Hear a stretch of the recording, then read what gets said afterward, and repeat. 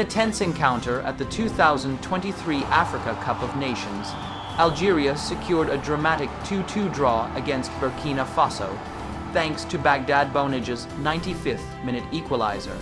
Burkina Faso initially took the lead just before halftime with Mohamed Konate's header. However, Bounedjah leveled the score 6 minutes into the second half. Bertrand Traore's penalty then restored Burkina Faso's lead, putting Algeria on the brink of defeat.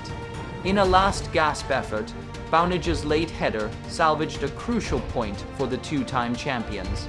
The Group D standings are now finely balanced, with Burkina Faso and Angola leading with 4 points each after Angola's 3-2 victory over Mauritania.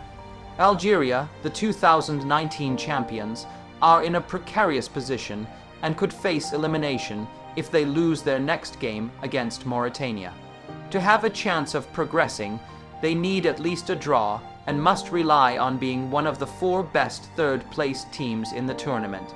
Burkina Faso had notable chances, with Steve Yago setting up Blady Tour, whose shot narrowly missed the target.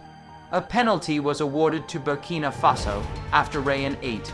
Nuri fouled Issa Kabor in the box, and Traore converted, scoring his second goal in as many games.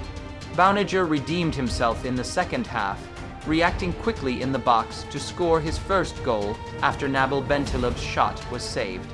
Algeria faces a critical match against Mauritania in 4 days, and the outcome will significantly impact their chances of advancing in the tournament.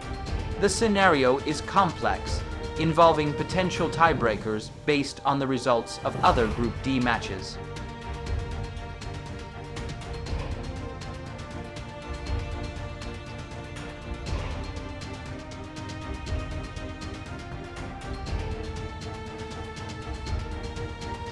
Don't miss the exciting highlights of the Africa Cup of Nations. Subscribe for more thrilling games and surprises.